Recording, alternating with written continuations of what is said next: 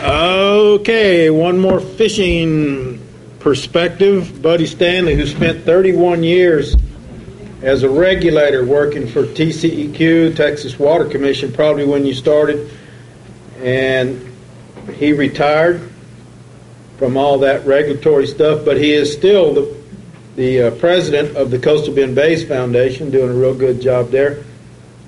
If any of y'all are not members of the Coastal Bend Bays Foundation, back there next to the sign, certainly join up. They have monthly coastal issues forums, which was the seed for getting this thing started about 8 months ago or 7 months ago. So we could certainly use everybody's participation and membership. But he is first and foremost a fisherman. Buddy Stanley.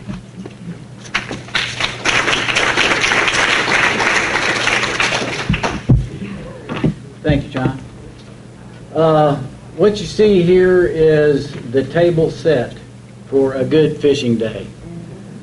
You can see that there's a little bit of current on a fair amount of current actually on the left side of that weed line, and then this is the back side of that weed line. Next slide, please. You can control it there if you want to. All right. Which button? On the top left and right, forward and back. And then there's a spotlight in the middle. All right. Okay, offshore fishing structure. You have rigs, rocks, reefs, wrecks, rips, weed lines, weed pods, and then various flotsam and jetsam. I went the wrong way. Maybe Ruben gets to do it. Ruben hit enter. Okay. Weed lines. Weed lines are the result of sargassum weed and a rip or countercurrent flows and water temperature differences in wind. All those things can produce a weed line. And weed lines that are formed well and have some visible current almost always hold fish. Now, you may not catch fish the minute you get on it, but if you stay with it, sooner or later, more than likely, you're going to have a bite happen. Small bait fish take refuge under the weed and in the weed. Tom mentioned that. And can be any number of bait fish, and I just included a very few. Flying fish, chicken dolphin, blue runners, and that's just to name a few. It starts out smaller than that and works up. Okay? And it really doesn't get much better than this if you're looking for a weed line. This is what most fishermen just love to find, especially when you're by yourself and you don't see any other boats. You did another one? And typically what you're after when you're out in blue water like that are blue water pelagics, dorado, wahoo, tuna of all types, white marlin, blue marlin, and sailfish. They love to eat around weed lines. Early spring and summer, if you try to intercept a loop current coming from the south, and it's generally southeast of Port A, you have a good chance of hitting the weed line. And the feeling of going out into the wild blue yonder and trying to hit one of these, it's just an adventure. The other structure is a lot of it's stationary, and when you find something like this, it's really exciting.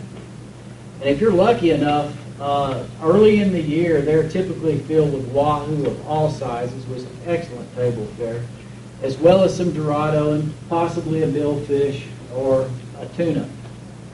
Now, sea surface temperature charts will sometimes reveal the locations of weed lines, and we review those because those sudden temperature changes indicate a current and possibly a weed line. Now, after the information that Ian gave, I'm going to start looking at some satellite imagery and seeing if I can integrate that into trip planning as well. Okay. Okay, when you're going to fish a weed line, generally you want to stay close to the line.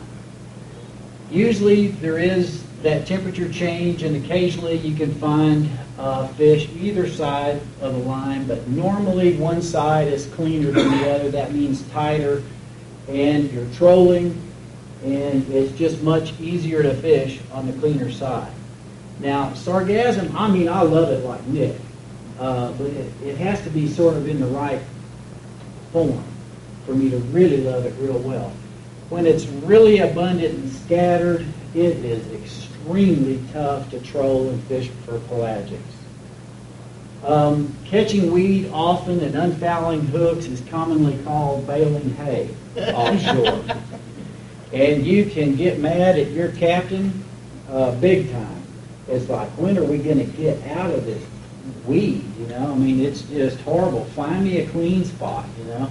I mean, there's times you have to run to find an area that you can even troll. And that's typically in times of minimal current.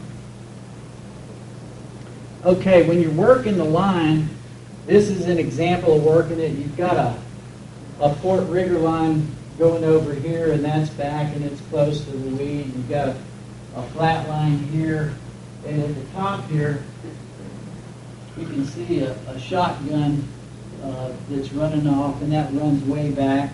And then you have the same setup as you have over there on the starboard side of the boat. And that's, you can catch fish further from the weed line, but it's hard not to stay close.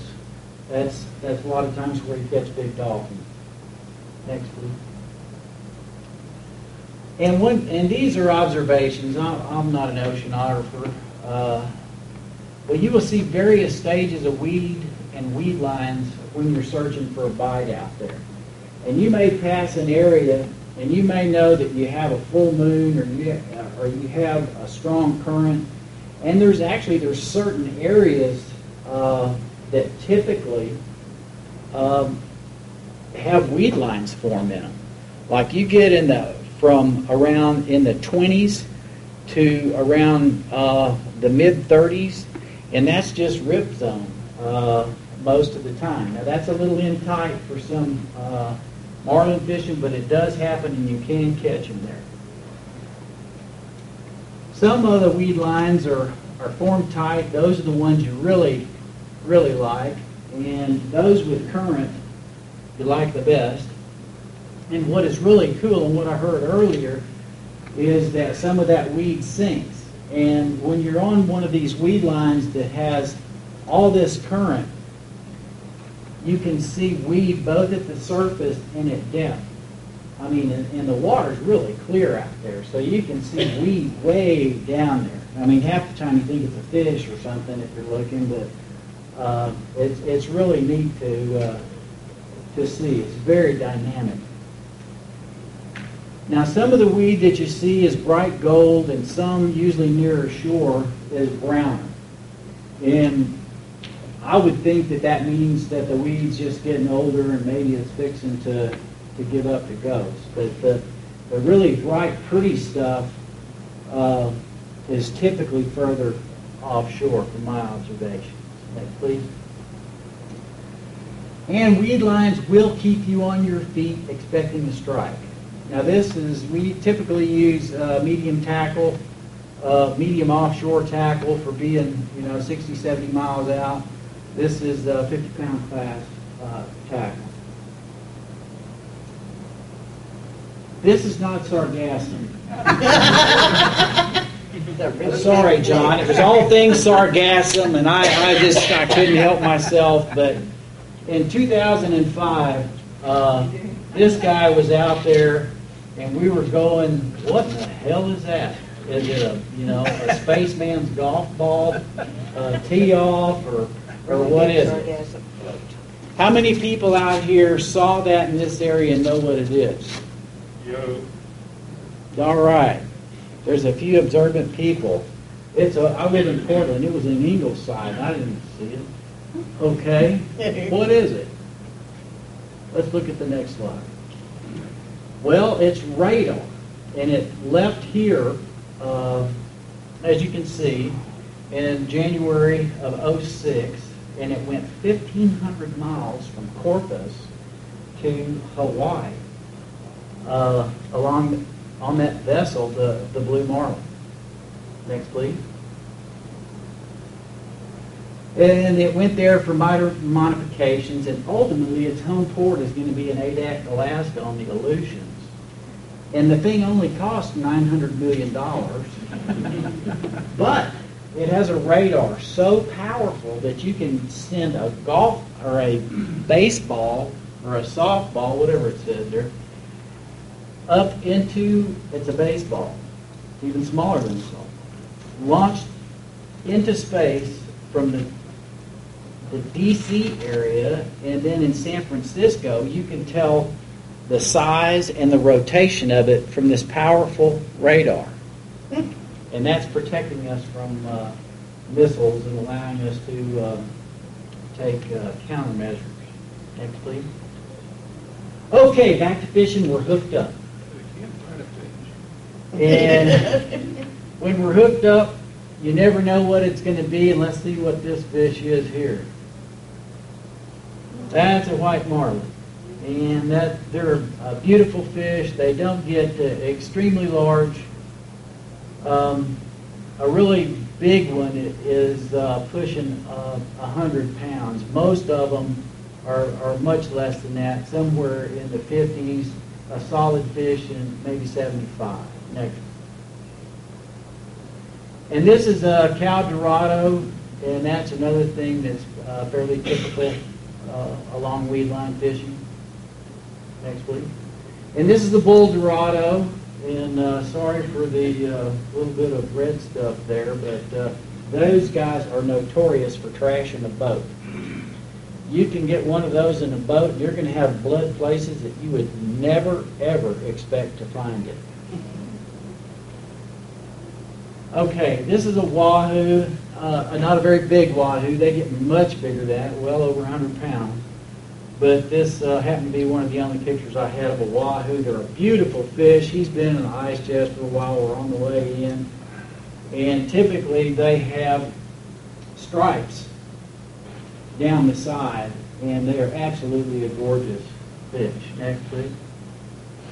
And here's a sailfish, and he's in his brown mode.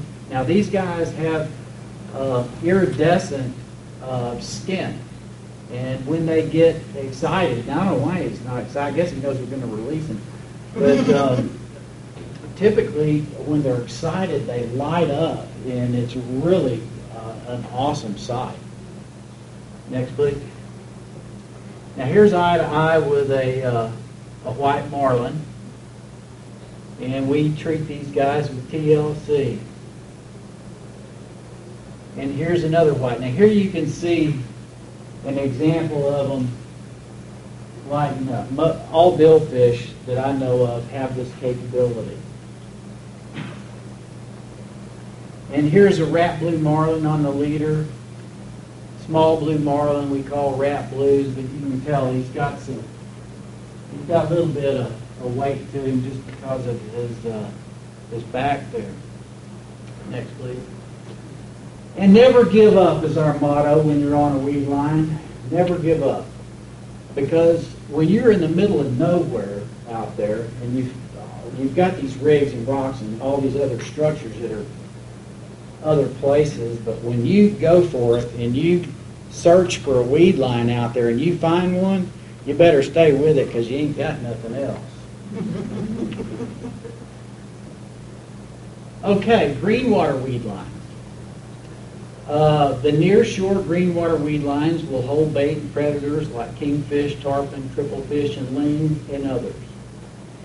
And the scattered weed, the weed pods, the same weed pods that get close to the beach that Nick was fishing, these will hold fish as well, just offshore. Next, please. And they will hold fish like tarpon. This was last year. This is about a 150-pound tarpon that was released.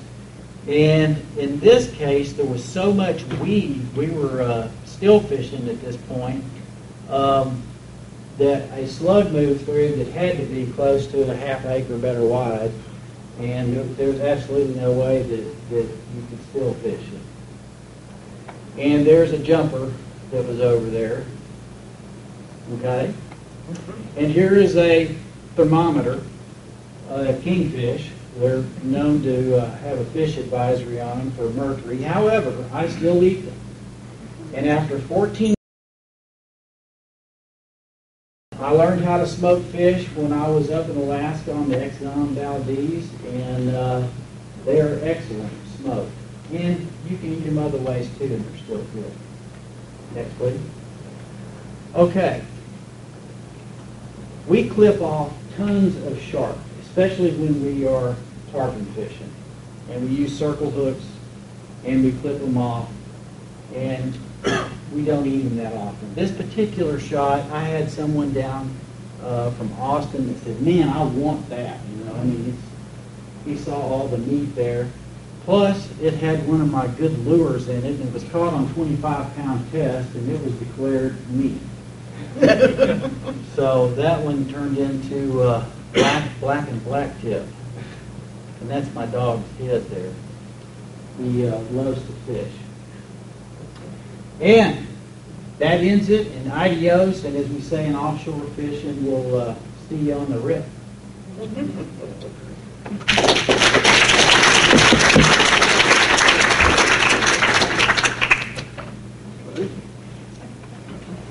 Any questions for Buddy? I have one. What do you mean by green weed line? Green water, in the green water, Oh, okay. in close to shore.